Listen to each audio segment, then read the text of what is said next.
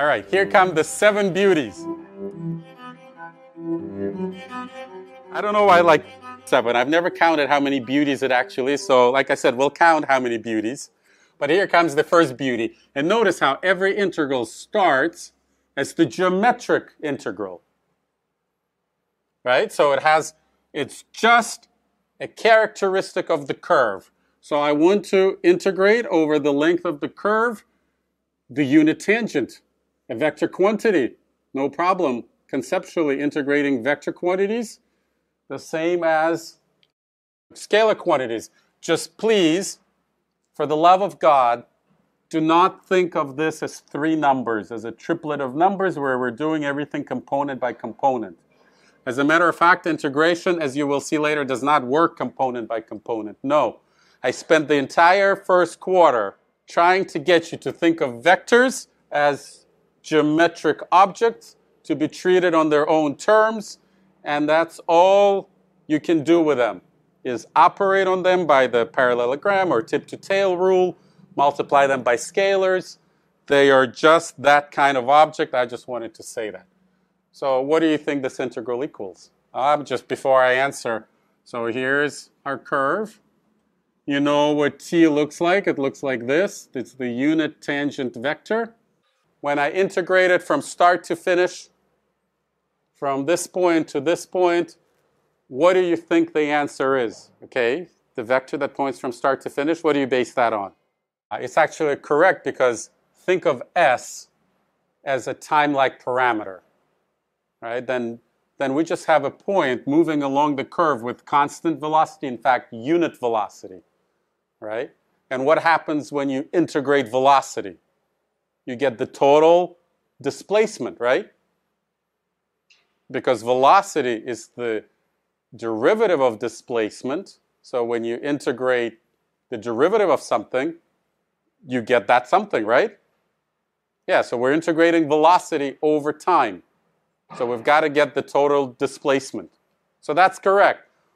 But let's see how we get there by just the recipe. We have a recipe, right? I kind of claimed that it doesn't work for specific curves and specific quantities, but this is not a specific quantity, and it's not a specific curve. It's still a semi-theoretical discussion.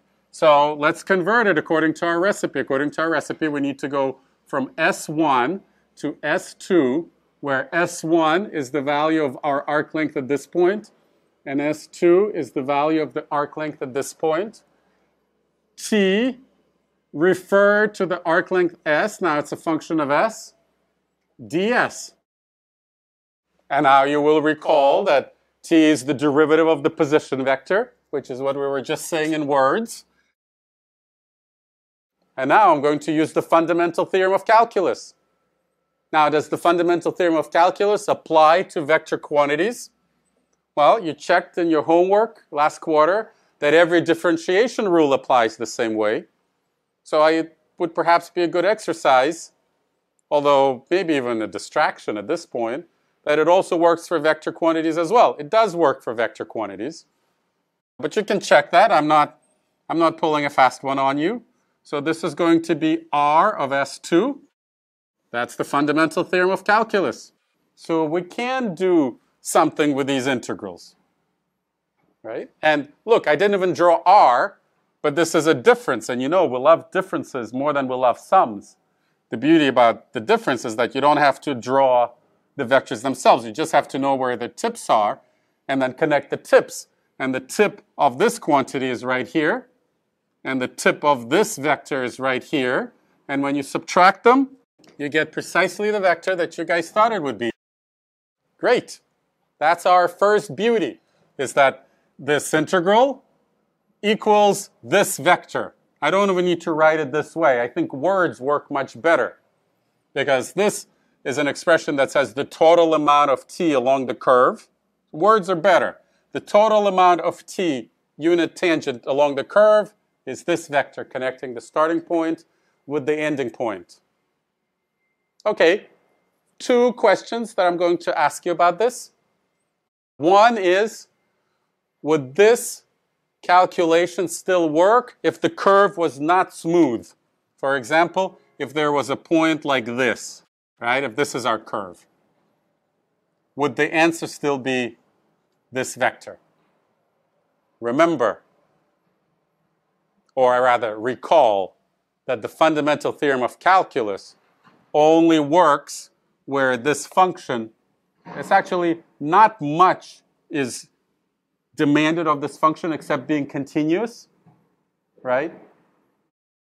But what it implies is that it's defined. And so here there is a special point where r prime of s is not defined. Because if you look on the left, it will look like this. And if you look on the right, it'll look like this. Make sense? So at this point, r of s is not defined. It's not that it's not continuous. Maybe it's just not continuous. Well, in any case, I think that actually kind of gives us the answer if you recall the precise conditions for this theorem, but nobody does. So what do you think? Would it still be this vector, or would this mess it up? Yeah, just break up this whole integral into two. One from here to here, where there's absolutely no problem, right? Because along this entire interval, everything is perfectly smooth and no problem. And none of the differentiation theorems actually care what happens at the end. It's only the interior that matters. Not all, but most. And then, so the answer over here would be this. And then there's no problem then taking the integral over this segment. And the answer would be this. And then when you combine the two, the answer will be this plus this, which is once again this. So it doesn't matter. A kink or a break or whatever you want to call it, a singular point for this integral doesn't matter. If the curve did something like this, if it gapped, that would be a problem. Okay, that was first nice question. That's a fun question. Let me ask you another question. Question is, special case, when the curve is closed. So it starts and ends at the same point. Then what is the integral? 0, of course, because r of s1, so if we pick an arbitrary origin, this is r of s1. Then r varies, and then you arrive here. And this is also r of s2. So r of s2 equals r of s1. For a closed curve, over a closed curve, the integral of the unit tangent is 0. Is it a beauty? I think it's a beauty. I don't know if it deserves its own. I'm going to call it beauty 1a. I want to get to 7. Okay, good. We're done with the unit tangent.